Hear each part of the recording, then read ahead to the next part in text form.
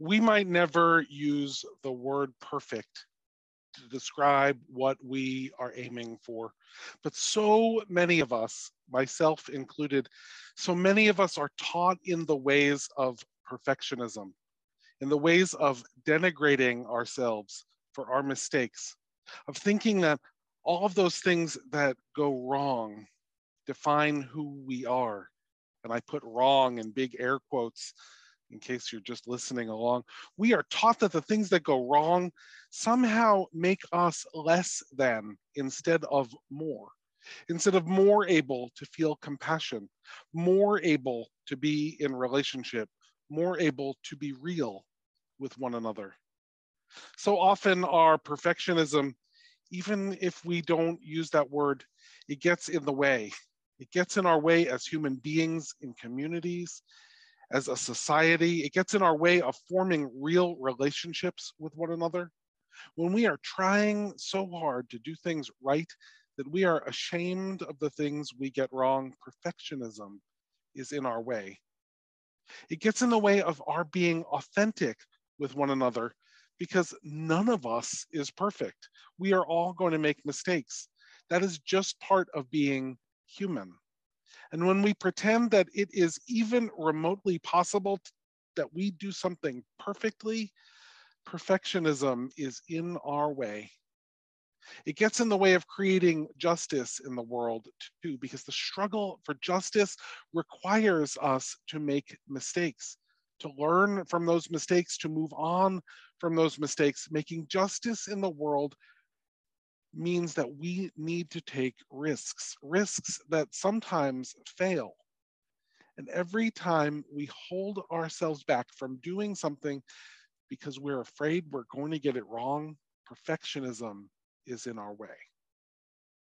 That concept of perfect is a myth. It is a dangerous myth. It is a dangerous myth that any of us can ever be perfect at anything, that anything that a group of human beings does together can actually be perfect.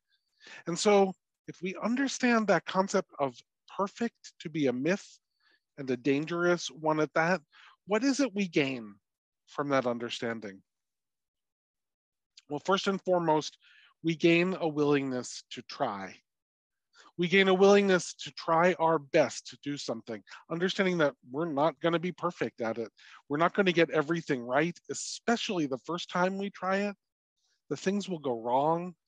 People will not be muted, or sometimes they will be muted when they're supposed to be talking. We will play a video at the wrong time, or we will accidentally start it over. That we, despite our best efforts, will sometimes have technical difficulties that prevent our entire prelude from making it into worship.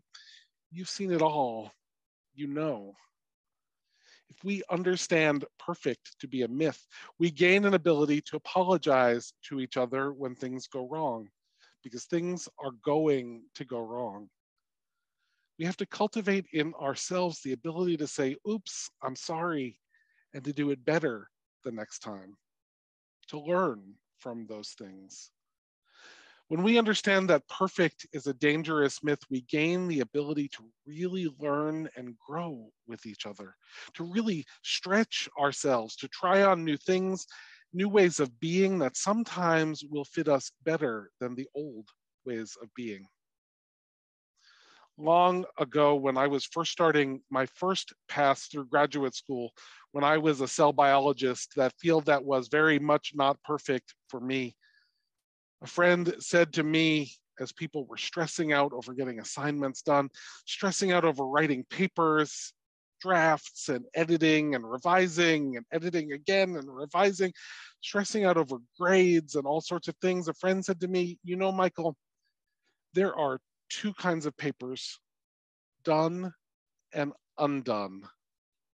She looked at me and she said, don't be undone.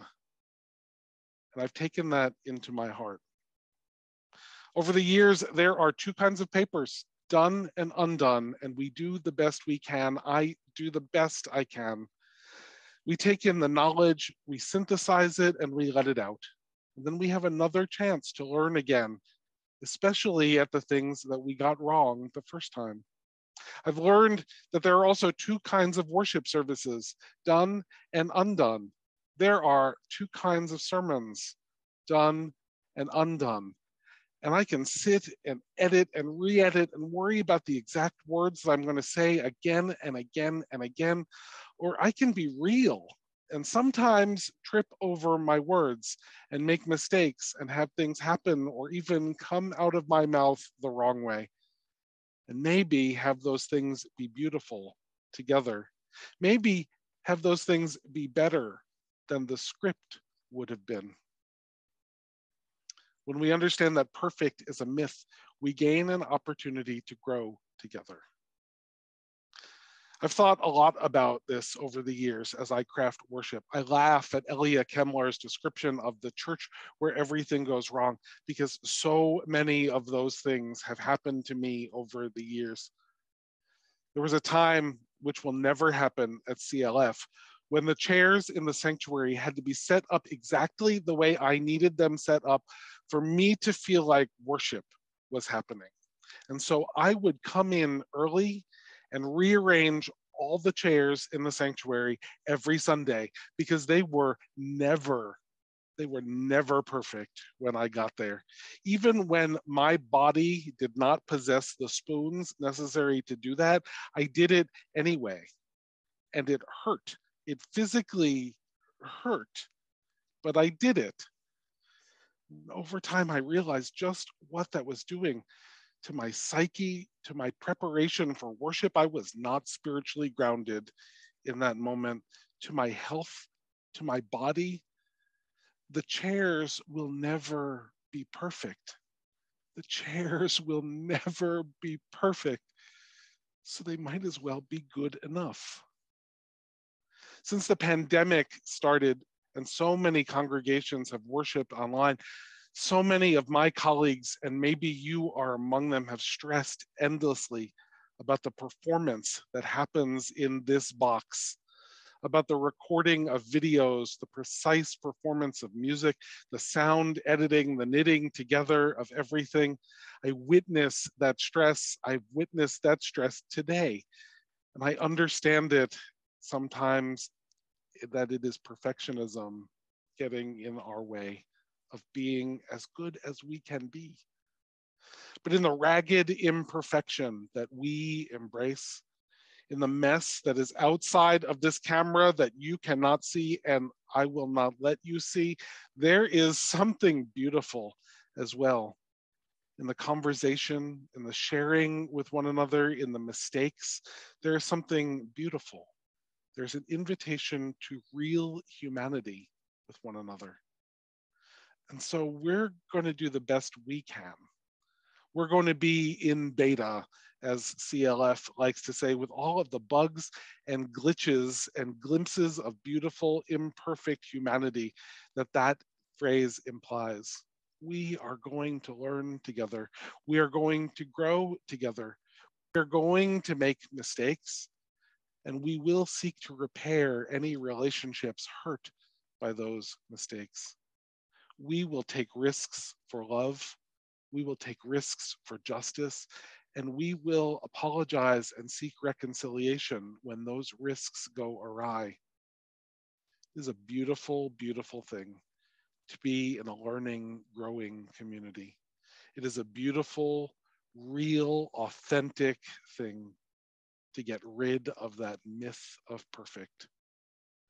So today, as we ponder this, I want us to think about where in all of our lives we need to get rid of that attachment to perfect, where we need to get rid of that myth, that dangerous myth, where that dangerous myth is holding us back.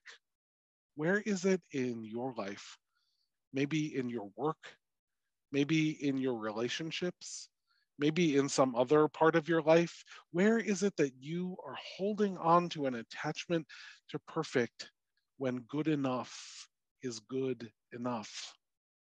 Where is it that you are being undone by the myth of perfectionism?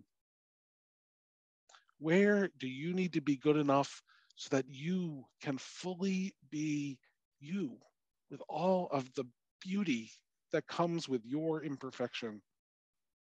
Today, I want us all to commit to letting go of perfect, to breathing it out, to understanding its danger, to understanding how it is holding us back, and instead to work together on being real. Let us be authentic human beings together, beloved. It is so much more beautiful that way.